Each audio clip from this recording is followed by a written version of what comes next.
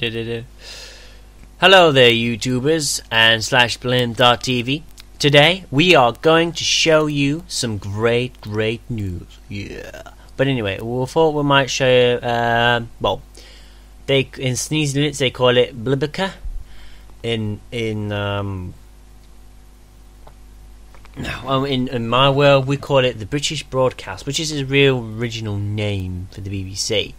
But today we're not going to talk about how good BBC is, maybe. But anyway, we thought that we'd talk about Ubuntu's, or the review of Ubuntu by the BBC, and we're going to talk a review of a review.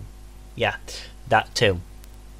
Basically, the BBC's review. If you live in Britain, or somehow you could read the Britain's articles and stuff, then you might be interested that basically what it talks about is that they've talked about how the Ubuntu operating system's moved on quite quickly. Talk about HUD more improved, the Android for Ubuntu for Android sort of thing, and what's happening in the next generation, and so forth and so forth and so forth.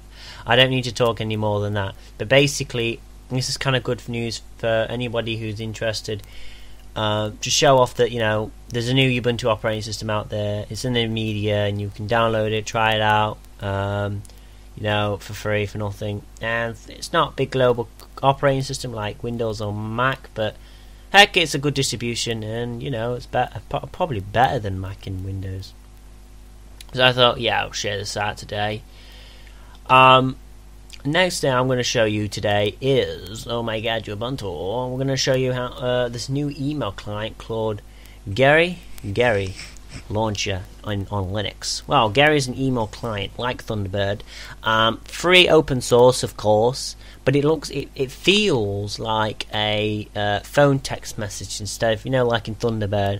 It was a little bit not as good, but I like Geary. Was it Geary? Yeah. I like it because it's more easy to read. You can read all your emails. You've got more information and so forth. So going back and forwards and so forth. So I think Geary seems good. Looks good. I'll give you the PPAs at the end of the show. So it's in the description anyway. So you can download them and try it out for yourself. I'm going to put some keyboard shortcuts out as well as on the bottom as well. So I'm going to add a few extras to it. And that's the news for Linux today. But on the channel today, I've just uploading or released to upload a video, like I said, an Arch Linux install. A couple of things first before I go into what's happening in the Arch install.